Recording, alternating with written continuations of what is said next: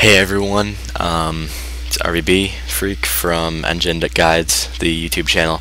I do a bunch of videos for Wiki Game Guides, and I would first off like to thank Beer Baron for directing me to the BlackMagic Intensity Pro, because it is freaking beast.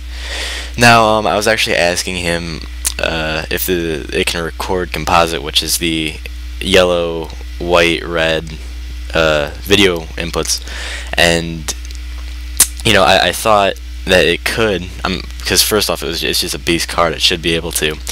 But second off, if I go into here, if you go into set input, there's composite video, which is yellow in. So I tinkered around with the settings, and just did all sorts of shit, and I finally got it to work. So I'm going to show you the settings that I used. And in the intensity control panel, I already have everything set up for HD. Believe it or not, I use Component, and that works. Like, I used a composite video in that made it black and white for some reason, but Component video just made it all colors, so just go for that. If it doesn't work, then try messing around with that. And then Media Express, go to Preferences.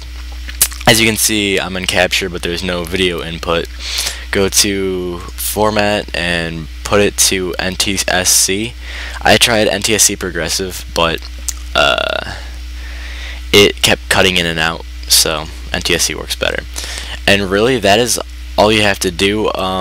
You plug the Y in, or like the yellow, into either one of the red, green, or blue slots, and from there you're good to go. It's as easy as that.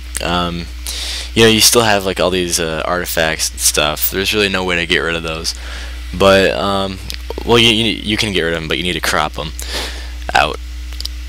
It's definitely not as good quality as HD, but it's just a way to record composite.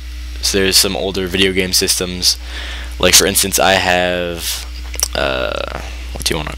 I have the Dreamcast, and I was thinking about recording some videos for that, and that uses composite. So